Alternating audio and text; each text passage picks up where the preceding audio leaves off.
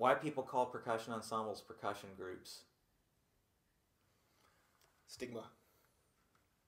You go.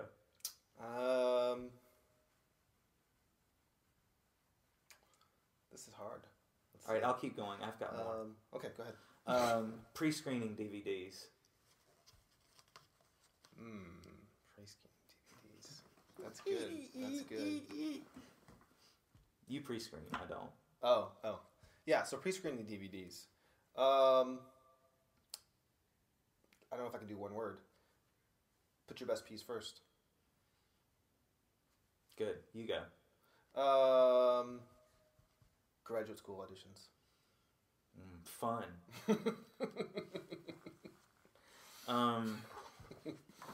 Uh-oh, it's breaking out the grout. The late 18th century. It's a tough one for me. I think Haydn is a complete hack. I just opened this up, and I'm just going to go with it, because it's like, if you guys know the grout, there's the Beethoven chapter and then everything else. And the thing is that I don't like any Haydn.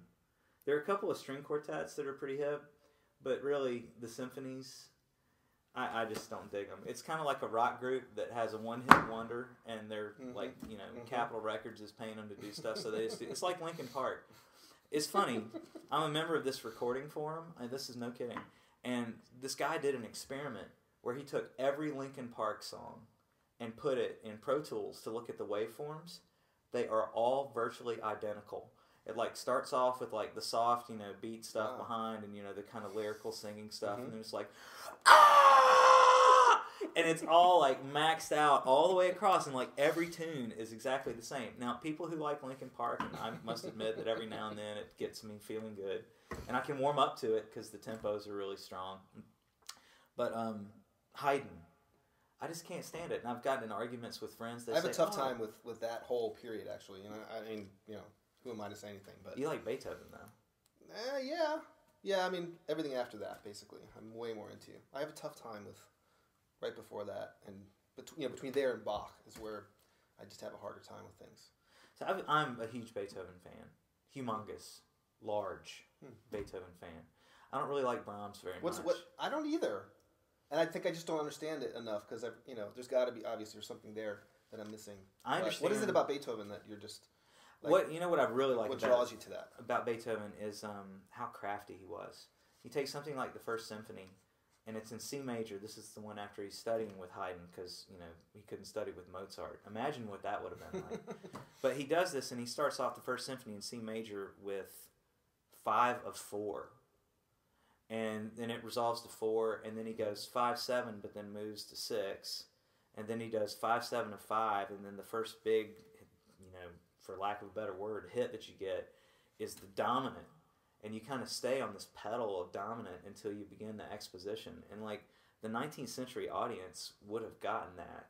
That would have been listening to Keith Jarrett improvise or something. It's you never know. You kind of know what's going to happen, but what happens in there is really magical. And I just think that that's Beethoven.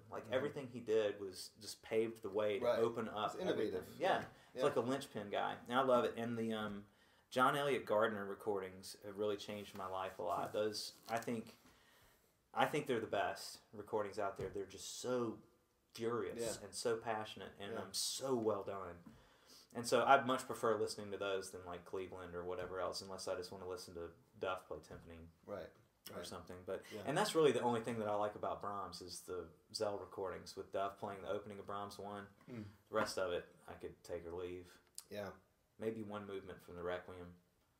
Maybe the Piano Concerto. Or the D minor Piano Concerto. But the rest of it's crap.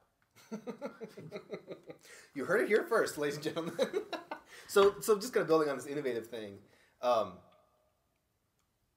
Both of us have done some things throughout our career that that have maybe made us, or with the effort to try to make us a little unique, or something that maybe not everyone has done in our position before. And one of those things for you has been this recording thing. Can you talk a little bit about because you just released, by the way, an incredible CD by the Florida State Percussion Ensemble, not percussion group, right? We're still the Ensemble. A great CD with some great music on it, and basically completely produced by this man sitting right here. Everything, right? I can't take all the credit. One of my students, Hannah Neiman, was my assistant producer. She came to us from St. Pete, and she had a lot of audio experience and editing experience. And so what happened was, when we first started on that particular end of the project, she was doing all my marking for me in the control room. So I'm engineering, and when we were doing the pieces that didn't require a conductor, I was in the room, and we would mark the takes that we liked. But who did the engineering? I mean, who did? I did the tracking, placement, all of that. I did the tracking for part of it, and then what happened was for like Blake's piece and Skidmore and the stuff that needed a conductor, she was tracking and marking. So I was in the studio with the talk back, and we'd go through whatever it was, and I would say, all right, that sounded pretty good, and she'd say, yep, that was good up to this point. Right. Let's try to do it again and pace, and so it was great.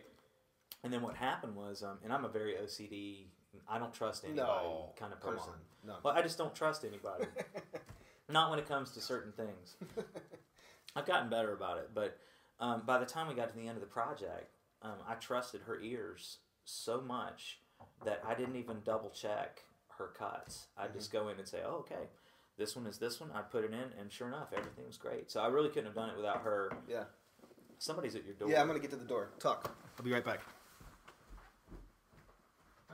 Oh, I will. He's knocking. We'll be with you in just a few minutes. Okay, thanks. Continue. So, anyway, so that's how that came out, but it's been like a 3-year learning curve. But there's a lot that goes into, before you even do that, right? Before you get to the actual recording part of investing and learning and so where's it going now? I mean, now that you've got this, I mean, what do you see? What in that way do you want to be doing, moving forward? Well, it started just as an experiment, just to think of, most percussion studios don't have their teaching space wired professionally. Right. I think Dan Moore's probably the only one that does at that level. So you had to do that. Right. So I've just talked to the dean and said, this is going to be great for the students. They can have all their lessons professionally recorded. They don't have to rely on Zoom or Adderall recorders. Which are fine for your practicing, but not so good for real recording stuff. So you're doing like recordings of lessons and editing stuff during lessons. Yeah. No, we don't edit it. Like for a lesson, you come in, I hit record, we go through everything, and then at the end, I compress it to an MP3. Yeah. And all the students have flash drives, and they come in and take it out. So they have whole libraries of stuff. Great. And the beautiful thing for me is that I don't have to repeat myself. I don't have to have them trust me when I say, do you hear the difference between my role and your role? Right. And they say yes, like whether they do or not sometimes. Yeah. And then they can go back and listen to it. But the other great thing is that in ensemble rehearsals, when we record those, which leading up to that PASIC concert, man, we recorded everything and posted it online, and we're sending it to people to listen to. Yeah, I remember getting some stuff from you. Yeah, I mean, just people whose ears I trusted and say, listen to this, do you hear what I hear? Yeah. And when you tell a student, you're late or you're early, and my students are very polite and very professional, as are yours. And they say yes, but I can see the little balloon above their head that says, no, I'm not.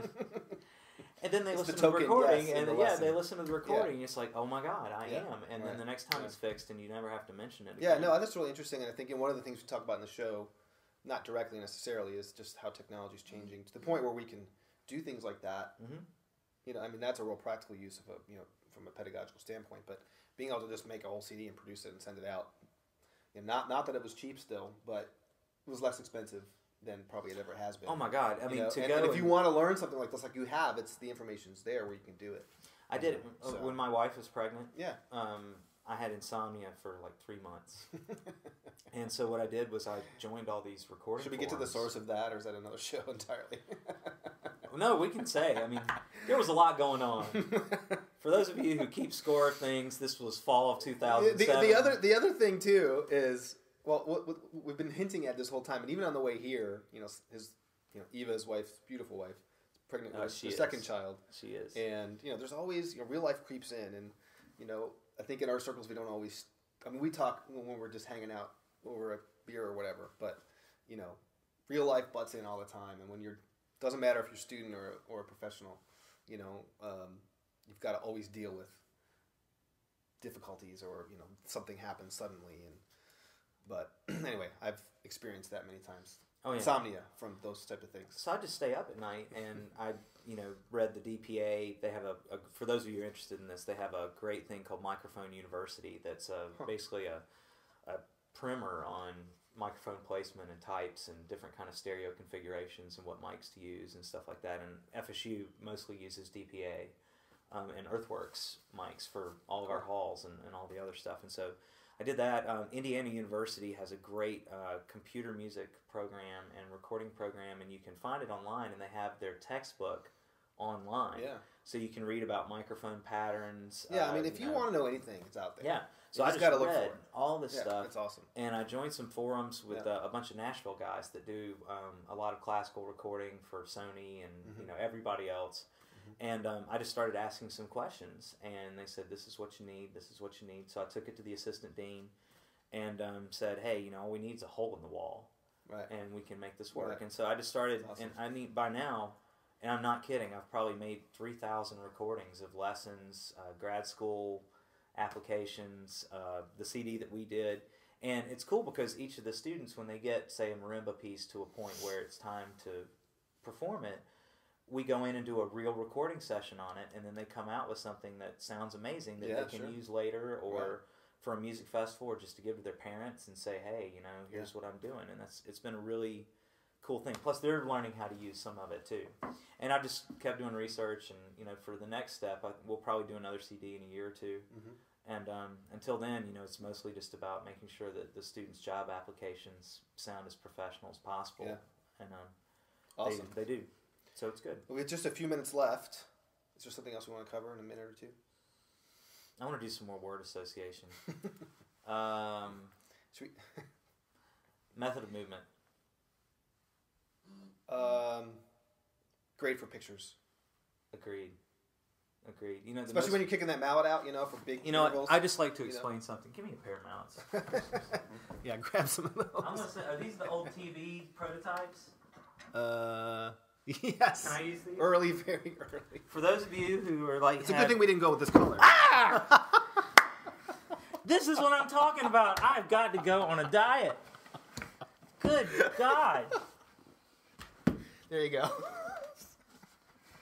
All right. Wait, it's not. I'm scared. There you go. All right. For those of you out there the few of you who have ever seen me play marimba know that I'm kind of a Burton / Mersch / kind of player, so there's that little hole in the middle and I can do whatever. But it's important for you to understand that Leigh's book was a huge thing for me because when I was an undergrad, I didn't know anything about Stevens' technique. I was so stupid that it wasn't until I was a sophomore and some freshmen came in and they're holding their mallets like this, and I was like, "What are you doing?" Just because I was an idiot. I was a piano player. I didn't really know anything.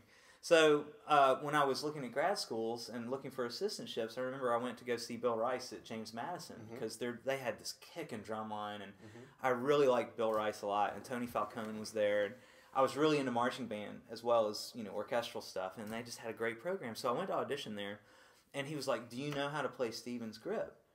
And I was like, "No, I don't." And he goes, "Well, it would be important if you were a teaching assistant to be able to do it." And I thought, "You're right." And so we were on band tour that spring, and I got Method of Movement, and I sat there with every picture, everything you need. Every picture, looking at Leigh's hands and figuring everything out. And I just like to show you that is the proper way. That's good. That to is, do it. Actually. That's the proper way. That's I'm not awesome. doing the claw.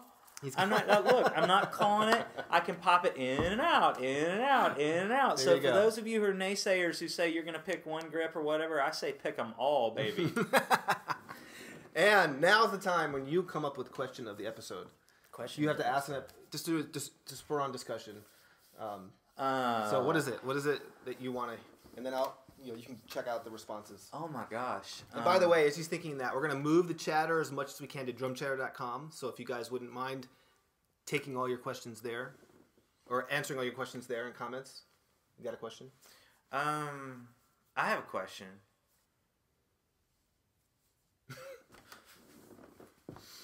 Okay, how about this? You need to leave comments on how he can drop a few pounds. How's that? No, because that's just gonna hurt my fragile sense of self-worth as it is. How about this?